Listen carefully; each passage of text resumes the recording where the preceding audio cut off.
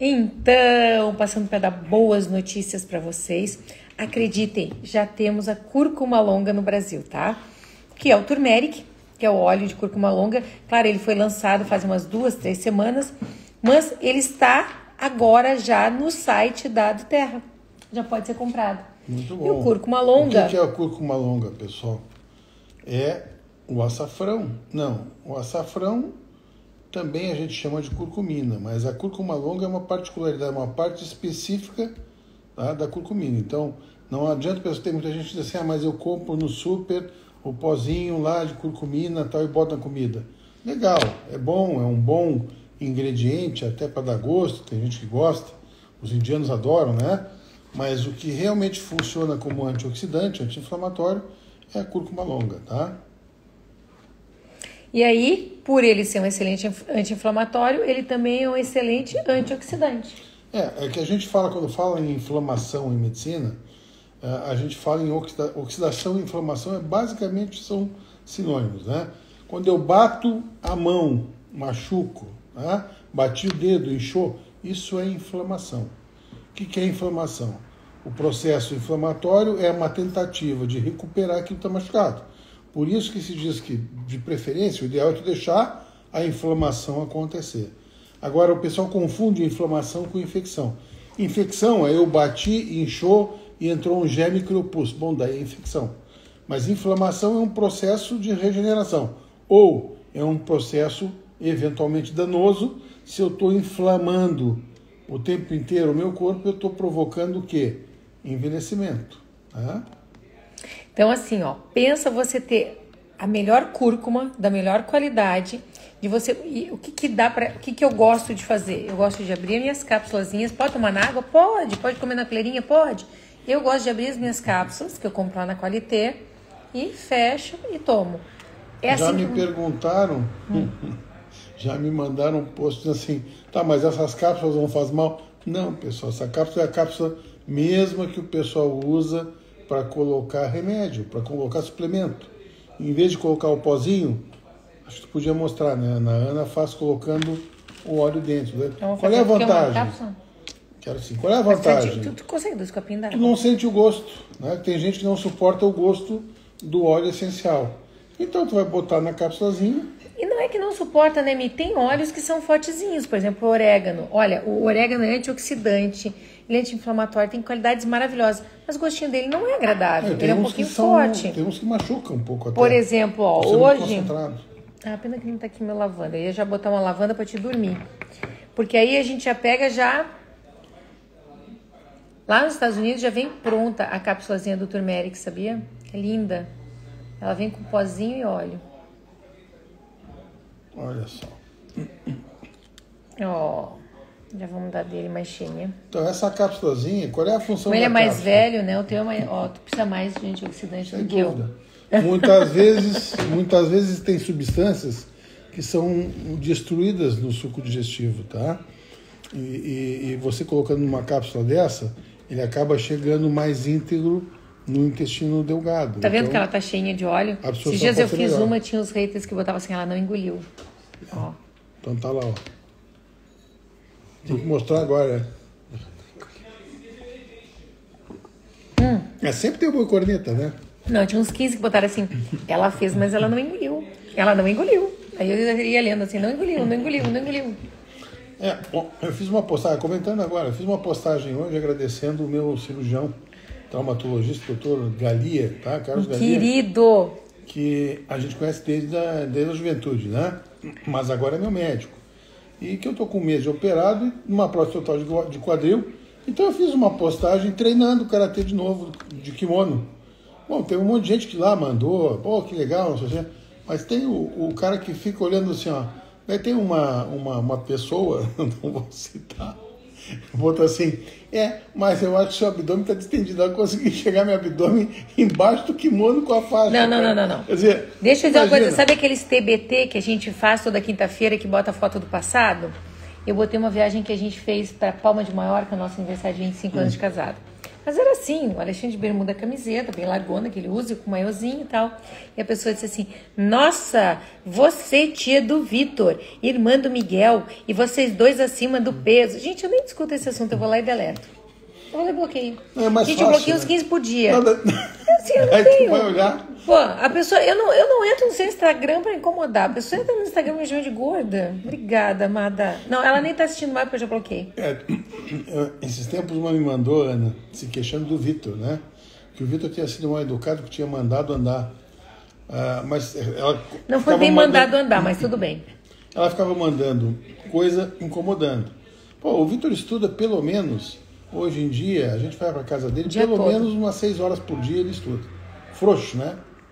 E passando informação boa, de boa qualidade, gratuita. Aliás, ele fez um curso de 3 dias passando gratuitamente informação. Aí tem gente que de repente tem 2 ou 3 seguidores e quer incomodar. Então, assim, qual é o meio dele ser visto? É pegar o Instagram de alguém que tem muita visibilidade e ficar mandando recado, né? Pô, é óbvio que o cara vai chegar, pô, eu tô mandando informação boa, vai cancelar. E se a pessoa insistir, de repente o cara tu viu que eu não, sai das tamancas, viu, né? Que eu não deixo mais os dizerzinhos passando, né?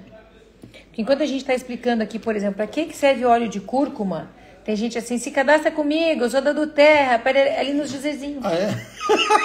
Tu acredita nisso? Não, sabe o que eu faço? Antes Tu disse que a gente já é cadastrado, tentando cadastrar os outros, né? Não, tá tentando cadastrar quem tá na linha. Todo mundo que pergunta, eles vão lá. Então eles pegam o nome de quem tá aqui. Vocês me desculpem se eu não deixo mais as coisas passando. O que eles fazem? Eles anotam o nome de quem tá aqui fazendo qualquer comentário e começam a incomodar. Olha, eu sou da doterra, sou não sei o quê. Meu, sabe? A gente tá aqui de boa para passar muito conhecimento. A gente adora. Sabe por que eu gosto de passar conhecimento de óleos essenciais? Eu sou dentista, tudo bem, eu sou aromaterapeuta também. Mas a gente acha isso que é como missão de vida, para ajudar todo mundo, ajudar a vida de todo mundo. Eu respondo todo mundo do meu Instagram, eu respondo todo mundo do WhatsApp, eu libero meu WhatsApp aqui. Gente, a intenção é ajudar todo mundo. Até porque a gente já tá velho o suficiente, agora é missão de vida, né? Então... Não, e é coisa que a gente usa. É o que eu digo, olha, é uma informação, se a gente está dando, é uma informação. Eu estou formado há 37 anos e estou há 35, né? Eu sou formada há 34, mas tem mais quadro de odontologia. Então o Corpício já está fazendo odontologia há 38. Eu sou formado há 37, né? Lidando com medicina tem mais 6 anos, mas são 37 anos formado. Você acha que essa altura do campeonato eu vou vir para cá dar informação errada? Né? Então a gente quer repassar o que a gente aprendeu, por isso que chamam de integrativo, né? Não é uma especialidade, mas é o que a gente faz. Olha, eu tenho especialização em medicina chinesa e acupuntura. A gente fez pós de nutriendocrinologia e pós de medicina quântica. Residência em cirurgia geral, residência em cirurgia plástica. A Ana tem um monte de pós, né? E tem mestrado. E cara, tu acha que a gente ia vir para cá para te passar uma informação errada a troco do quê? Isso é uma integração do que a gente aprendeu. Não, né? E assim, a gente adora estar junto aqui, passando conhecimento. É um momento irmão e irmã, né? Que a gente curte passar com vocês. A gente já tem até um programa de televisão. Quem tá aqui, siga lá, né? O Viva Mais. Programa Viva Mais no YouTube. Tem mais 700 programas gravados. E aí a gente entrevista os melhores médicos, os mais queridos que a gente conhece. Tem lá 700 programas gravados. Entra lá no YouTube, canal do programa Viva Mais. Gente, é bem gostoso os indica, programinhos. Né? Tem o Dr. Sadi, o Sérgio Quito, que é o oftalmo. A gente tem assim, muita gente muito legal que são professores. Eles dão uma aula, né? 1 hora falando sobre o assunto. O Oscar, que é cardiologista. Então, enfim. Então, botando nessa lista aí o meu doutor traumato, tá? Doutor Carlos Galia, viu, pessoal? Tem que chamar ele pra gente gravar um programa com o Galia. Eu vou adorar. Ele é muito mente aberta, inclusive, tá, Ana? Ele também é adepto suplementar. Uma das coisas que fez a minha recuperação ser mais rápida é a vitamina D alta, vitamina K suplementada, testosterona em dia, a tireoide regulada. Faz diferença? Pessoal, com 2 semanas está mandando ser mulher. Gente, faz toda a diferença quando o nosso terreno biológico está arrumado. Nós estamos com tudo direitinho, nossos megahertz estão bem, a gente não adoece. E a recuperação é muito rápida. Sabe por que criança recupera tão rápido? Porque eles não têm o organismo tão intoxicado quanto o nosso. Eles não tiveram tempo de estragar tanto o corpo como a gente tem, né? Por exemplo, uma inflamação dentária, que muitas vezes a gente não percebe, numa cirurgia dessa, zica com a cirurgia. Exatamente. Tanto é assim, ó, tem alguns lugares na Alemanha, né, que para fazer tratamento de câncer, por exemplo, a pessoa que tem tratamento de canal, eles fazem extrair o dente. Porque tem muito tratamento de canal que não foi bem realizado. Então, assim, ó, foco dentário, muitas vezes, se não for tratado, pode atrapalhar em muito, inclusive as outras cirurgias. Esses tempos eu recebi uma paciente que veio de um ortopedista, ela ia fazer uma cirurgia de quadril, que nem você fez. Ela tinha uma infecção no fêmur e ela chegou relatando assim, eu vou fazer vou colocar uma prótese no fêmur, papapá. Mas o que houve? Tô com uma infecção crônica faz 1 ano, nada resolve, já me deram todos os tipos de antibiótico, nada resolveu, então eu vou tirar e vou botar uma prótese. Aí eu falei assim, bom, você vai pra cirurgia, vamos fazer radiografamos todos os dentes, ela tinha um foco num siso aqui atrás. Aí a gente pegou, eu falei com o médico dela, falei, olha, então espera pelo menos mais umas 2 semanas para operar, vamos tirar o siso, tirei aquele siso, a gente já nunca precisou operar. Era a infecção daqui que alimentava a infecção do quadril. Então é muito importante, né, primeiro, a gente ter consciência de, antes de qualquer cirurgia, passe pelo seu cirurgião dentista. Claro que eu tô aqui puxando a brasa pelo meu assado, mas não é por isso, é porque é muito sério isso. Então consulte o seu dentista antes de uma cirurgia e tem que ser, como o Miguel falou, suplementa, arruma o seu terreno biológico com óleos essenciais, que mais? Faça a ginástica, manter a saúde. Cirurgia, tu fez exatamente isso, tu tirou um dente meu que eu tinha, que estava há horas já me incomodando, que tinha se tratado do canal, no passado, por outra pessoa, e que a gente tirou, né, fez o implante, quer dizer, importante até. Então, a minha recuperação foi muito boa. O meu fisioterapeuta disse que normalmente o pessoal fica 40 dias andando com andador. Eu com 2 semanas estava andando sem nada. Estou com 1 mês, se você botar no meu Instagram, vai ver eu mostrando, chutando saco de areia e tal. Claro, a equipe excelente. Meu fisioterapeuta, Daniel, fantástico, vai 3 vezes por semana lá. Mas, pessoal, não adianta nada disso se o teu corpo não estiver preparado, não estiver em boas condições.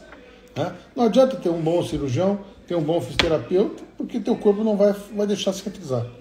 Então é importante juntar as coisas. Por isso que a gente chama de integrativo, né? É por isso que se fala tanto hoje que é importante cuidar da imunidade. Se você não estiver saudável, qualquer virose vai te detonar. Não é só a Covid, né? Sem dúvida. A outra que teve antes, a H1N1. H1N1 também matou muita gente. A dengue também matou muita gente. Todo ano tem surtozinho de meningite, né? Meningite. Então, assim, ó, o que é importante é você estar... Sabe, por exemplo, meu marido teve meningite 1 ano e meio atrás, mas assim, o Miguel estava cuidando dele, estava suplementado. Foi assim, ó, tira e quedas, tá resolvido.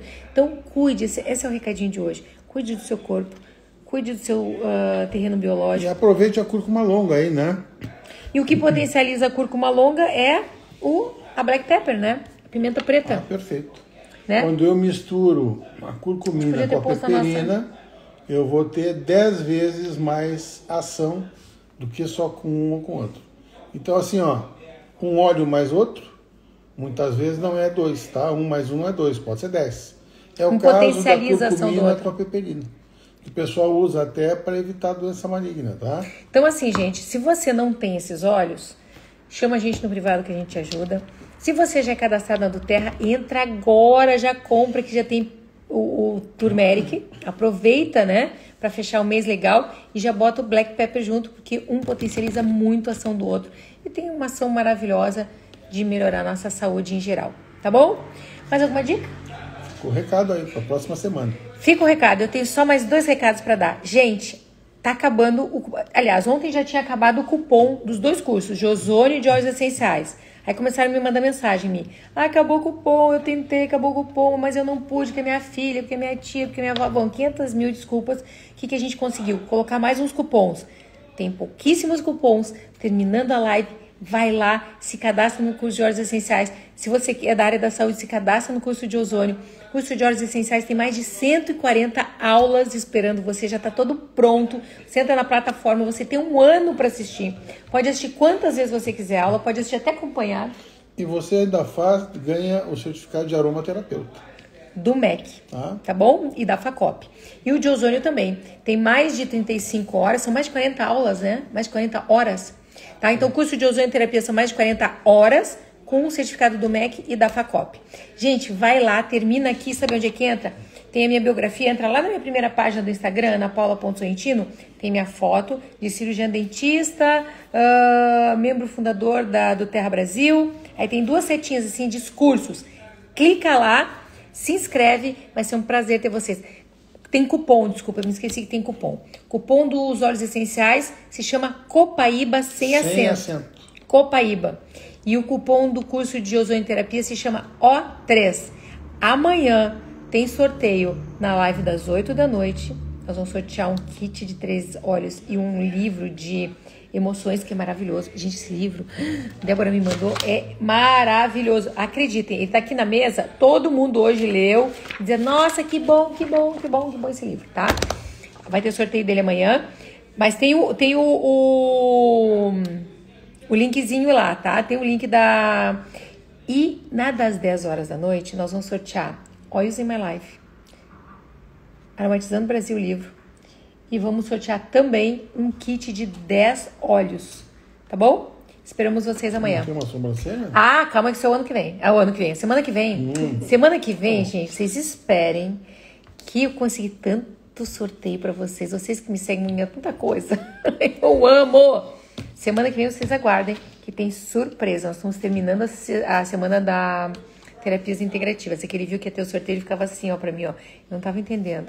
É que essa pessoa maravilhosa está aqui hoje. Posso mostrar, não? Pode. Tá, então tá. Na próxima, ela vai vir toda... Ela já é maravilhosa por dentro e por fora, mas ela vai vir mais linda ainda. E a semana que vem tem mais sorteios incríveis pra vocês, tá bom? Ah, tem perguntas. Quer responder perguntas rapidinho? Meu marido tá lá gritando, eu acho que tá brigando com alguém. Faz igual o Dr. Vitor, manda... Ah, isso mesmo. Às vezes dá vontade, Fabi. Às vezes dá vontade de mandar para esse lugar, mas eu não faço. Eu simplesmente bloqueio. Quem incomoda eu bloqueio, porque ninguém merece, né? Me manda seu WhatsApp. Eu vou botar aqui. Ana me responde. Eu respondo. Ai, Glauci, te respondo sim, querida. Faz assim, ó. Me chama no privado que eu te mando meu WhatsApp. Ou posso botar aqui também. Meu filho precisa tomar, tem síndrome de Down. Quantas gotas posso dar, por favor? Olha, você pode dar... Que idade tem seu filho? Isso é importante.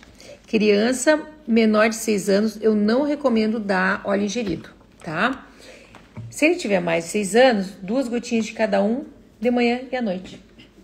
Começa com uma gotinha, né? Tá? Dá uma gotinha. Se sentir bem, vai pra segunda gotinha. Então, Glauci, vamos lá. Então tá, era Glauci, era isso que tu queria, né, minha amada, que eu respondesse. Que idade tem teu filho, Glauci? Me conta. Então vamos lá. Estes mais fortes, mesmo os ingeridos nas cápsulas, não agridem o estômago? Claro que não, amiga. Você come canela, você come orégano. Aí tem gente que diz assim, peguei um óleo de limão, botei num copinho plástico. Fiz um buraco. Isso não estraga meu corpo, você não é de plástico, né? Simples assim, tá bom? Fique tranquilo. Lidiane, linda, querida. Nós estamos com uma saudade de você. Nós vamos ter que fazer um programa só para fazer uma cozinha. Vamos fazer semana que vem uma live, você fazendo aquelas tuas coisas assim, eu e o Miguel falando? Semana que vem eu não tô aqui, tô no Rio. Vou estar dando aula lá em Florianópolis.